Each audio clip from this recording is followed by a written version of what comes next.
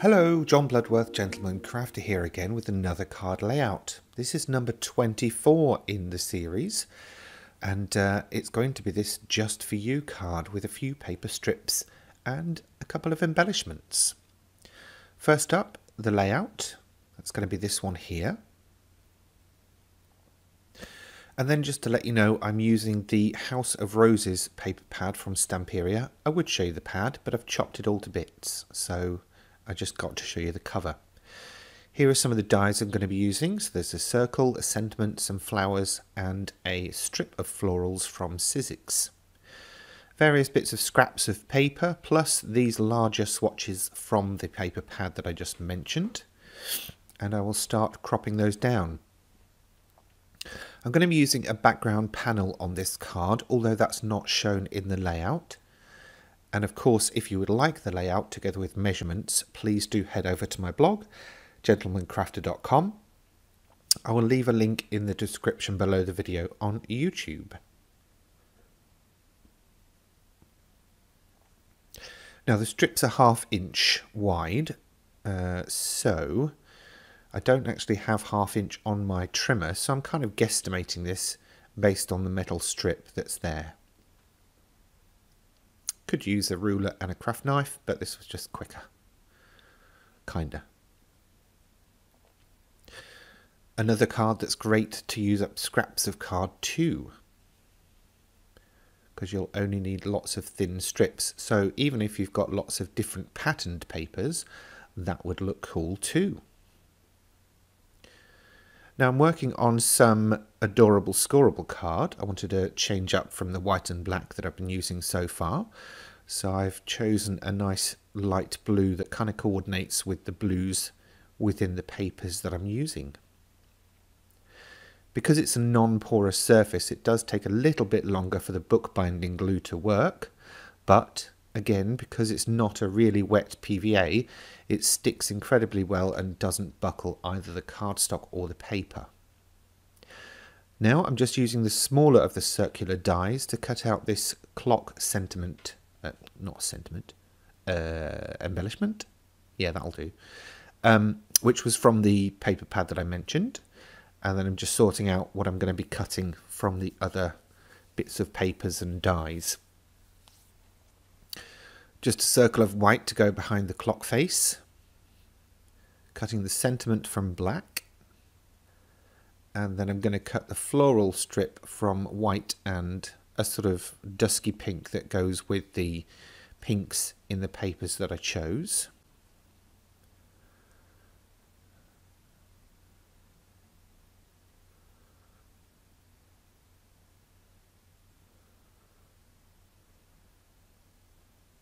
By the way, my die cutting machine doesn't work at light speed. I have been editing this, as hopefully you'll tell. Otherwise you'll be getting very jealous about the speed at which I'm working. Using my pokey tool to pop out all the little bits, which get swept onto the floor. I really should invest in some kind of desktop hoover or vacuum. Or maybe a bin. What do you do? Are you a tidy crafter, or are you just throw it everywhere while you're in the creative process and then sort it out later? Let me know in the comments below the video. Just doing a little bit of snipping on the second die cut of that floral strip, taking away both ends and the little swirly bits. Basically, this is going to get layered onto the white. So you can see that there. How are you getting on with this card layout series? Are they helping? Are they not helping? Have you been inspired? Have you not been inspired? Are there any techniques you'd like to see? I've done a lot of die cutting recently. I'm planning on doing a fair few with stamping in the near future, and maybe even bringing in some old favourites like quilling. But we shall see how we get on. Now, earlier on I did actually die cut one of these because I wanted to apply some, what's the word? Glaze, that's the word. To make it have a bit of a shine so it stood out from the matte paper. kind of worked. Looks alright, doesn't it? That was the pin flare glaze, by the way. It honks to high heaven, but it's really good. Especially on decoupage.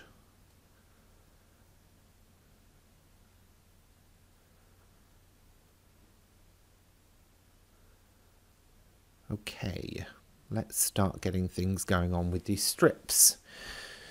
Now, because there are 6 strips, I knew that my centre was going to be in the centre of the card. So I used this Tim Holtz Ideology ruler, which has a sort of centering mark. So you've got the 0 in the centre and then the measurements off to either side. So I knew that it would be 2 inches either side because I'm working with a 6x4 card.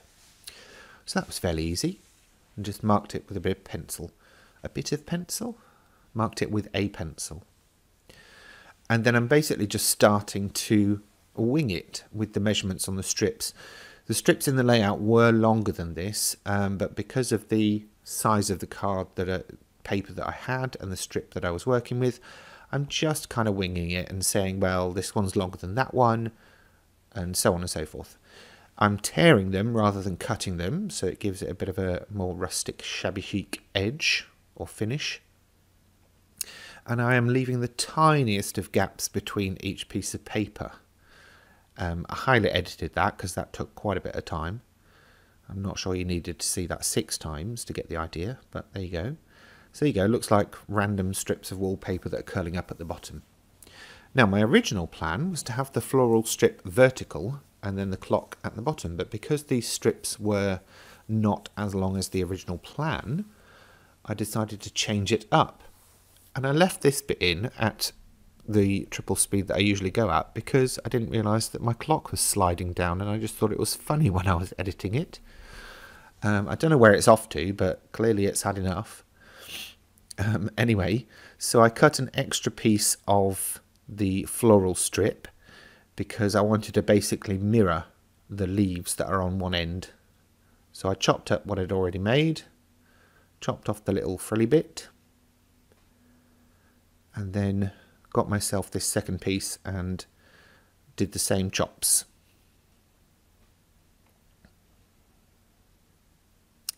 Now, as I was kind of adapting this, I did suddenly have an idea.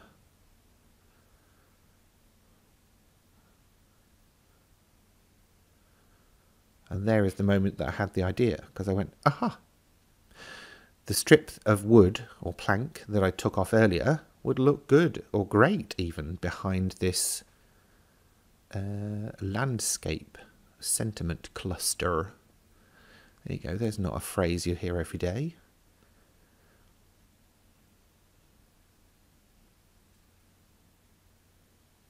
So, as you can tell, this strip isn't in the original layout, but you can add it if you feel that it would benefit your design.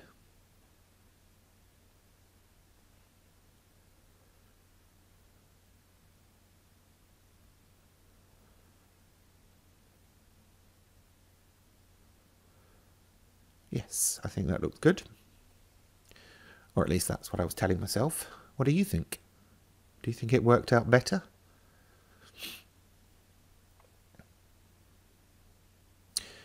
I was going to ask to strip or not to strip, but I'm pretty sure that that would get me classified as something else on YouTube.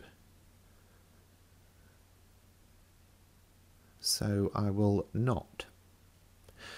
Okay, so next up, I was just thinking about finishing this off, and I'd already chosen these little florals to be my embellishments of choice. So I cut some from blue cardstock, and then a few from some leftover scraps of the paper that I'd already used for another project. I'm also going to be using some of the Nouveau drops. Duck Egg, I think that one was.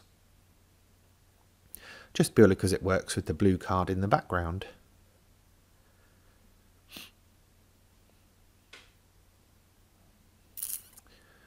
So lots of little bits going on. So I just did 3 dots of glue at top and bottom. And I'd like to say randomly chose the flowers, but I kind of ended up actually deciding no, I was going to have 3 different types of flowers in each cluster.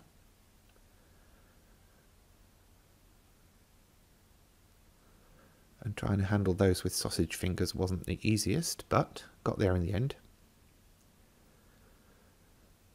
And then some of the Nuvo drops as floral centres, making sure I didn't have any air bubbles by starting it off on a separate piece of paper. And then a couple of blobs either end, not either end, top and bottom again, but kind of offsetting it from the floral clusters, if that makes sense. Well, it's video, you can see what I mean.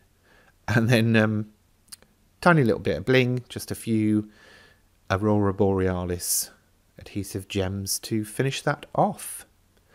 And there you go, that is card layout number 24. There's a closer look at the strips, and there's a closer look at the embellishment. Okay, thanks for watching, see you next time. That's it for this time. If you've enjoyed this video, please remember to give it a thumbs up, and if you have any questions, feel free to leave them in the comments section below.